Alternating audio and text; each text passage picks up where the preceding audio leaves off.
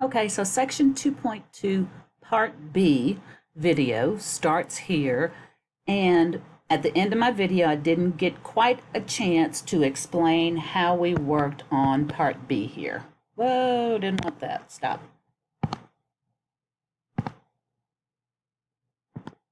Okay, so when we take this function, which is quadratic,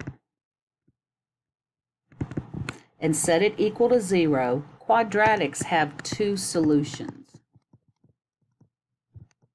And this one was set up as a trinomial, and with trinomials, we factor them. So rules for factoring, I'm just going to set up two sets of parentheses and figure out what can I multiply to get an x squared, and that's x and x. Then I figure out what can I multiply to get a 6, but also it must add or subtract to give me a -5. So I know that 6 times 1 is a 6, and if I put a negative on the 6 and a positive on the 1, those two numbers would add up to give me -5, which is what I was looking for.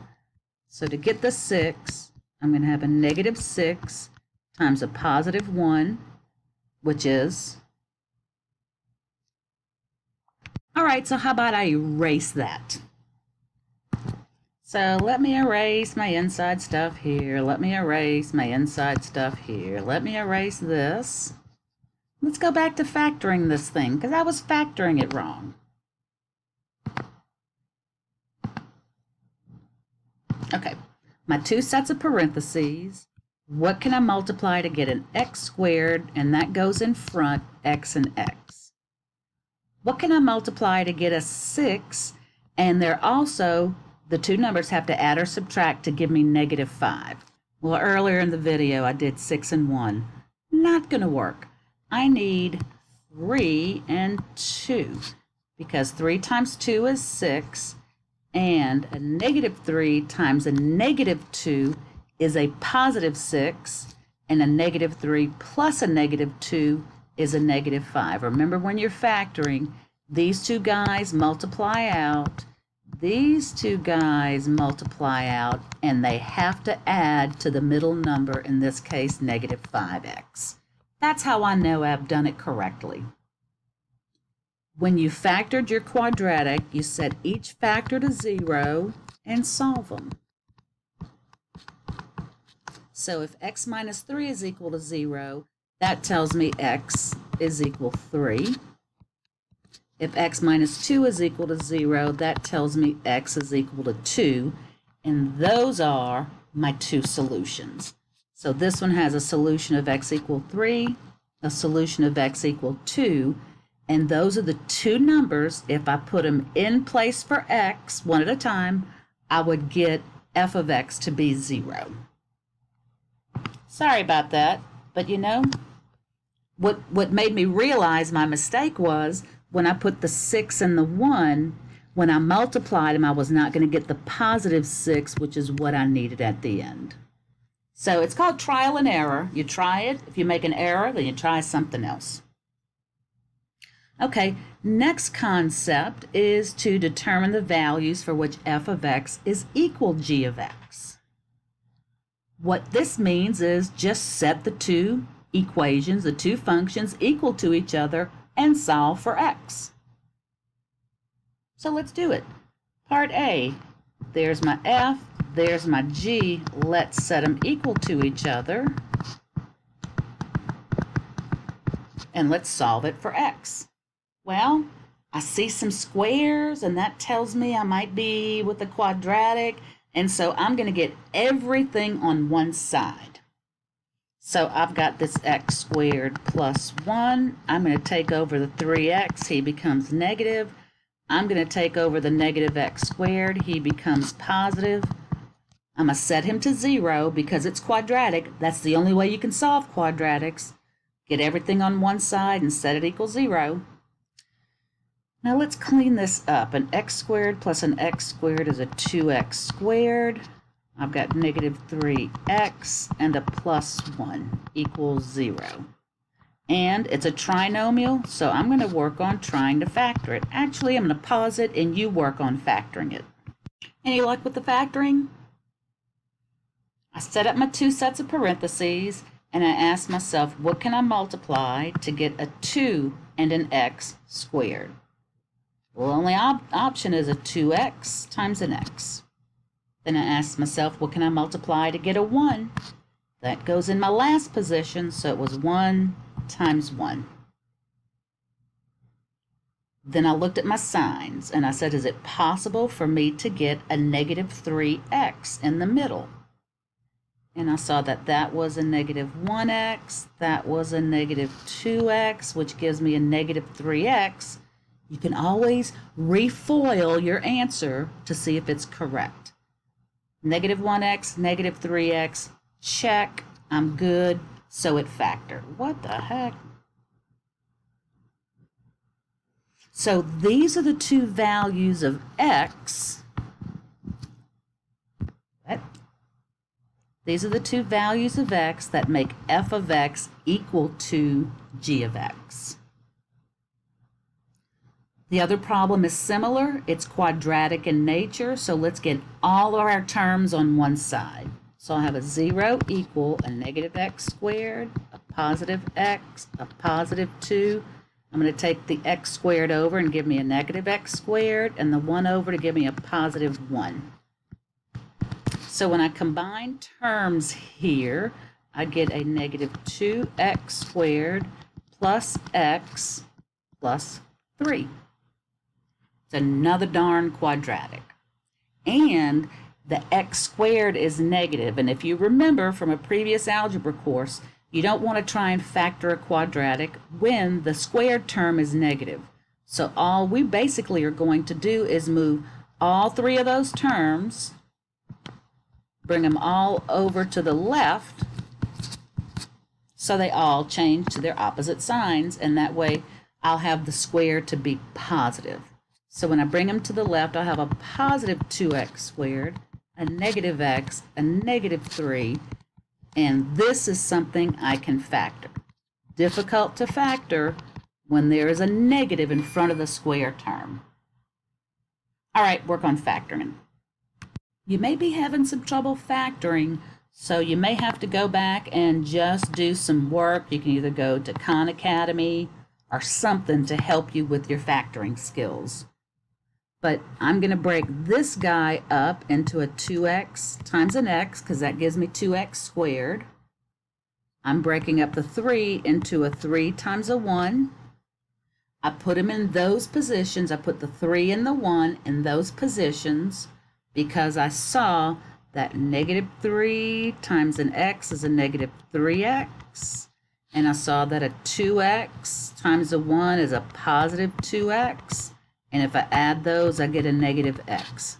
Check, I'm factored right. So when I set those two factors to 0, I get a value of x equal 3/2, x equal negative 1. And those are my two solutions that make f of x equal to g of x. Okay, one more concept, then an application problem. This next concept is incredibly important because we will be working with all types of functions, and we have to be able to find the domain of all of our functions, whether it's a graph or an equation. So we have to make an assumption. And the assumption is this: we always assume that the domain is the set of real numbers. You can either use this double line R for all real numbers, or you can use the negative infinity to positive infinity notation. That is always our starting point. It's the set of real numbers. If we come across any restrictions, then those values need to be thrown out of this set of real numbers.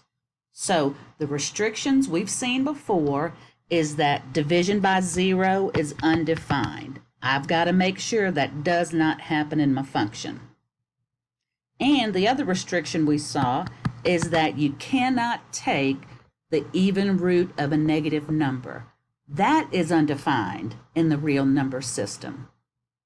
So when I start finding domains of functions, I'm going to look at my function and see if it's in a fraction form and if it has a variable in the denominator. If it does, I'm going to set the denominator to 0 and solve it, because that's going to tell me the value that must be excluded from the domain. Fraction form, variable in the denominator, set that denominator to 0 and throw that number out. If the function has an even root, then I'm going to set the radicand, which is the portion under the radical. I'm going to set the radicand greater than or equal to 0 and solve that. This solution represents the values that are included in the domain. It's going to take some practice. So let's do that. Okay, so let's come down here. Look at your problem. Does it have a fraction? Come on, pen, work with me. All right, does it have a fraction? Or does it have an even root? That's the first thing you're going to ask yourself. So for this first one, does it come in a fraction form that has an x in the denominator? It's not a fraction form. So guess what? There's no fraction, there's no even root. The domain is all real numbers. You can put the double-lined R or the negative infinity to positive infinity, and you're done. Actually, if you went on every one of these problems and put all real numbers,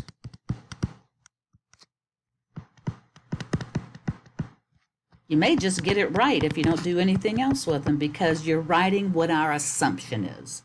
The assumption is all real numbers. Then we're going to look and see if we need to make a restriction. So, which one of these does not have a fraction and does not have an even root besides A? D has no fraction and no even root. It has an odd root, and odd roots are okay. So this guy has no restriction.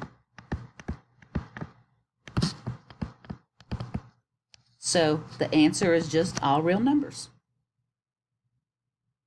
What other one has no fraction, no even root? E, no fraction, no even roots, no restriction.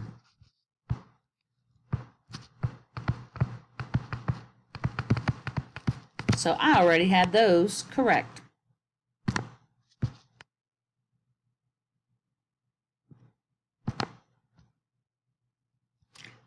B and C I have to look at closely because B has an even root and C has a fraction. So if I go back up for even roots, it says if it's an even root, I set the radicand greater than or equal to 0 and solve, and those are my values that are included.